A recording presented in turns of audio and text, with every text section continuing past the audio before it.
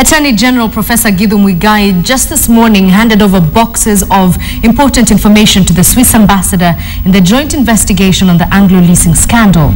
Swiss authorities are expecting to probe some companies in Switzerland on the illegal flow of money that would lead to their prosecution.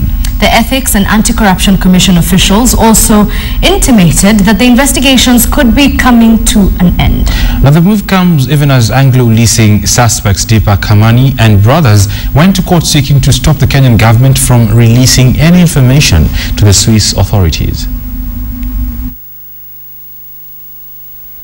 There is every intention to get to the bottom of this problem, and we do hope that in the very, very near future, the Kenyan people will see the outcome of these collaborative processes. They are investigating 5 live files, 5 live cases.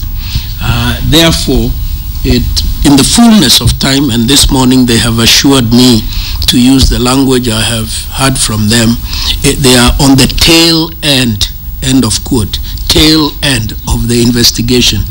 A few years ago, a request for legal assistance was introduced to Switzerland by the Republic of Kenya.